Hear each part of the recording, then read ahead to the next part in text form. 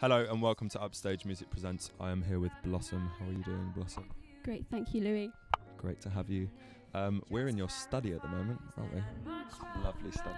Yeah, it's a lovely study. Lovely study. We don't even get where we want to go. We are only 16, and my stolen ID doesn't look like me, even if I make my eyes look big and smoky. I know you're not my boyfriend, you'll never love me. You don't originate from London, but you're in London studying at the Brit School. Tell us about how your kind of musical career changes in London compared to Gloucestershire. I think there's just more stuff to do here. I mean, there's a lot of music anywhere really if you find it. When you're in London, it's just everywhere all the time. Like, there's always things to do and always things to kind of take part in. It opens up your musical possibilities. Opens up my musical window. As this is a window that we have opened up for you. So, Blossom, tell us about your kind of musical influences and what you grew up listening to and how that's kind of developed over the past few years as you've started releasing your own material. Well, when I was younger, I listened to a lot of ska music, like The Beat, Specials, Madness, Rude Boy, this sort of bands, because my dad was into that, but then my mum was into, like, Take That. I wouldn't really say Take That of influence. I was going to say, are you a Take That fan? Have you been to see Take That live? Unfortunately not. It's my life dream. I've just seen Why Is Zola Your Best Friend and how awesome is she? If you could choose between your cello and falafel wraps, what would you choose for the rest of your life? Yeah, I call it falafel. Falafel.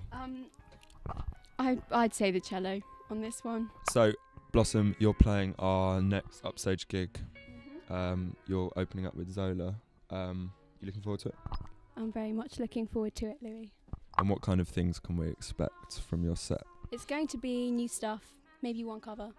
Yeah, one cover.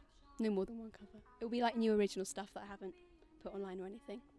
And you've got some stuff online at the moment? I have 2 originals on SoundCloud, which isn't very many, but they're kind of not produced, they're just kind of me doing it acoustically. We'll pop a link in the description below. Tell us about the Laudetta. Really interesting. Tell us a bit more about it if you could. Okay. Basically, I set up a website called thelaudetta.com, and it's kind of a website dedicated to celebrating female artists and musicians and bands and stuff, and kind of just women that are underrepresented in the music industry, because I think kind of women are underrepresented if they don't fit a mould that's set. How did you kind of come up with that idea? Something must have triggered it. Could you just tell us about how that was kind of triggered?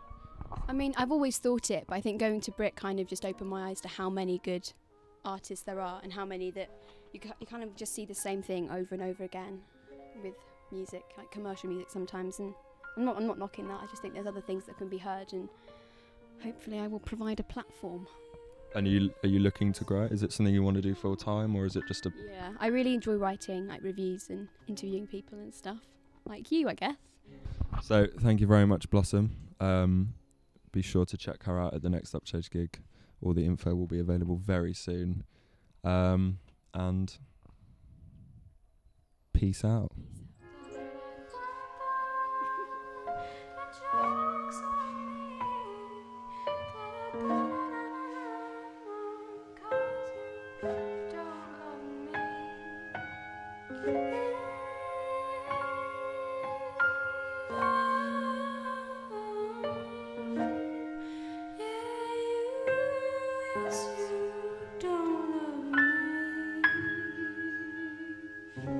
What kind of music did you listen to when you were growing up?